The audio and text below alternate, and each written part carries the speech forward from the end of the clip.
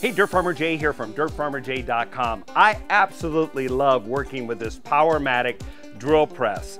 It is convenient, got lots of features, but there's one area that we had to work on, and that's improving the fence over here, and I'll tell you all about it. Stay tuned.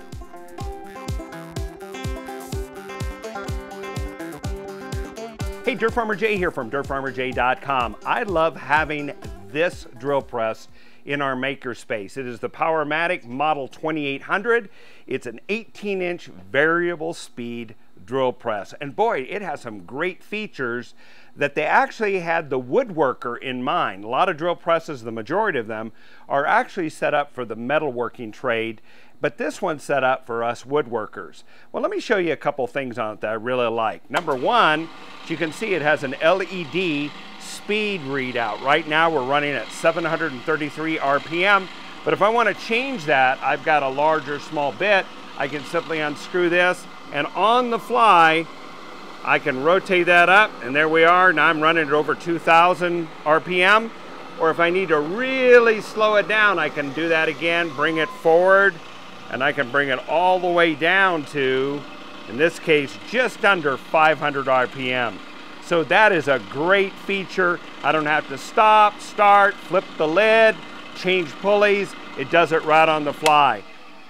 And the second thing is what I just showed you. The safety switch is this flat button right where you need it. But here's something that's really cool about this. When it's running, let's suppose your hands are busy and you've got some reason you really need to shut it down. Well, instead of fumbling for a switch, you can either throw a shoulder and shut it off, or you could even do a head bump if you needed to. It's very handy, and they really thought this through well. Add the laser right here where this is on and off, and then you can see down on the work, a laser's cast showing where the point is. That is a really handy feature. And also for additional illumination, you can see there's a lamp system right here where you can throw extra lamps right here, 2 LEDs. And in dim light, those really help. And of course, it has the standard 3-arm type of rotation device over here. That's pretty standard, depth stops, and so forth. All that is great. Now, another thing that they did on this particular model is they began thinking about the woodworker and putting a larger table, replaceable insert, and there is actually extension wings that are on these to bring out for more stability, with cam locks on both sides, and so you can put those back together and lock them in. Nice table. Crank is easily available. There's a tilt and all those sort of things. They actually have a pretty doggone good fence that has T-slots in it, and you can open and close this for width for the built-in dust extraction system. You can put your vacuum hose there, and it does a decent job of removing all of the shavings on the fly as you go. You only need to do a little bit of dust touch-up afterwards. What's my main complaint on this unit? Well, it's right here on the fence.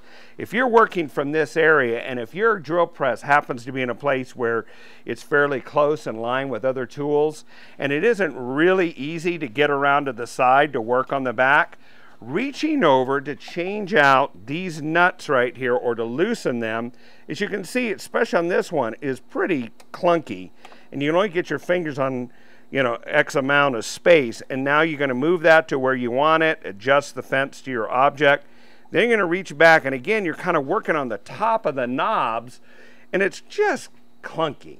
So the solution, whether it's this drill press, this fence, or one that you have that's similar, or a shop-made fence that you've done for your makerspace, the idea is to get those adjustment knobs up where you can access them. And we're going to do that really quickly.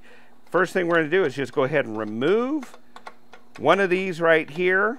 And as you can see, that is what it looks like when you remove it. And I'm going to remove the other one as well so you can see what it's fastening into. What you've got is threaded inserts that slide under these keyed miter areas, and then we'll go ahead and remove them. There they are right there. So you can see those are fit so that once they're in these T-shaped slots here, you can't lift them out. And then these are threaded into them through the object you're going to tighten. Now these may look like 5/16 standard drill, or excuse me, standard threaded bolts. They are not, they're metric. These are 8mm, 1.25 thread pitch threads. So you need to get those from a good supplier for what we're going to do. All right, let's go ahead and build an adaptation and extend this out to get the handle up above it. Follow me. All right, this is a pretty simple project. You only need a few simple supplies, but sourcing them sometimes can be a little hard. This right here is a little piece of length of stock, and these are some that I cut from the other piece that I had. That is your 8mm, 1.25, 1.25mm pitch thread stock that we're going to extend these with using coupling nuts. Now, what I suggest you do is you go to a well-stocked specialty hardware store. I found the big box stores like Home Depot, Lowe's, so forth, tend to have limited areas like this, but some of the smaller ones like True Value Hardware, Ace Hardware may have whole specialty bolt aisles which you can take a look at and come up with some really unique things. That's where we got this, was at our local True Value, and got this set of stock. What we had trouble with is coming up with these coupling nuts, and as you can see, I bought this from one of my favorite online suppliers, boltdepot.com, and they were able to, these were like 70 cents each, and what these threaded coupling nuts allow us to do is to build an extension on this. So what we're going to do is we're going to take one of these that just came off of the drill press fence. We'll go ahead and attach, actually let's just do both while we're at it. We're going to go ahead and extend, create a new socket. To make sure they don't unthread when you're tightening is we're going to use some red Loctite, which is the high strength, or sometimes affectionately called permanent. We makers know nothing is permanent. So I'm going to go ahead and load the threads here with that compound, and then we'll go ahead and thread on that 8mm coupling nut, and we'll tighten that down. So now we have an extension on there with a socket in which we can extend. And let's do it again. All right, now you have two that have a socket on it ready to go. Now, what you need to do though, this is still not tall enough. When you put it behind the fence, it's still not going to clear it correctly. So you still need to go a little bit further. So what we're going to do is have a couple pieces of thread stock, and I pre-measured these. You'll need to figure them out. In this case, they're just about 1 3/4 inches long. If we're staying true to the metric here, I have to stay about 4.5 centimeters right there. All right, now we're going to do the same thing. We'll put some thread lock on it. We'll thread that into the coupling nut. As you can see, I went a little heavy on the thread stock. Let's go ahead and cut another piece of this really quickly. All right, let's do that 4.5 centimeters right there. We'll go ahead and put a mark there. We know we're going to cut right there. Let's go ahead and get that cut. All right, here we go.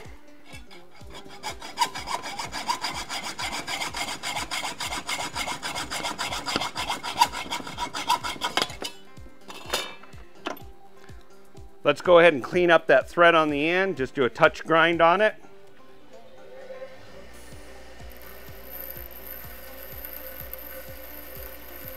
All right, let's go ahead and use this second one. Thread that in.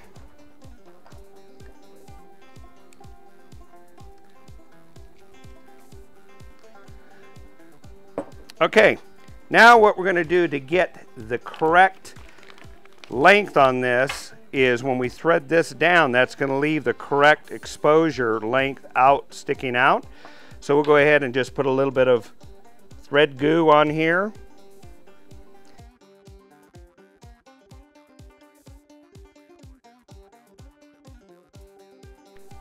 All right, now you can see that the two don't line up exactly right. So what I do is go ahead and put that in the vise. Sure, it'll work the way it is right now. Let's make it look pretty. Here we go. And see if I can get a 1/6 turn out of this to line them up. Look at there. Okay, we now have the bolts. Let's install it on the fence and let's see how they work. Okay, now that we've made a pair of these right here with the appropriate length sticking out of the bottom of the nut, you're going to locate it on the fence here, making sure that you've lined up the capture nut below it in line. We're going to drop it in there and go ahead and spin that in place. And when you do, you can see it start to, there it goes, it's engaging right there. Let's leave that a little loose. We've already placed this one over here. Now you would go ahead and put your board on here. If you had a mark on where you wanted it, you would adjust the fence to where you wanted this to be. Now you can do this very easily across the top, okay? And reach these very easily and place this and then loosen them. Move this out of the back here, no problem. It's a great improvement. Now, the only downside to this is, notice in certain positions, the handle may come out over the top of here, and if you're doing jigs or fixtures on here, that has to be taken into account. But I do that so rarely. Having this everyday convenience to me is more important than having that other option. If you have a similar type of approach where you have actually improved the functionality of your drill press or a shop-made fence, and you'd like to share it with your fellow viewers, do so in the comments below. And if you found this video to be helpful, won't you like it please? And better yet, like our channel, subscribe to it, and when you do, ring the bell so you'll get immediate notification when a video is put out approximately every Friday on great subjects around the house, the kitchen, trucks, tools, the shop, making projects, and the garden. Until the next time, this is Dirt Farmer Jay from dirtfarmerjay.com.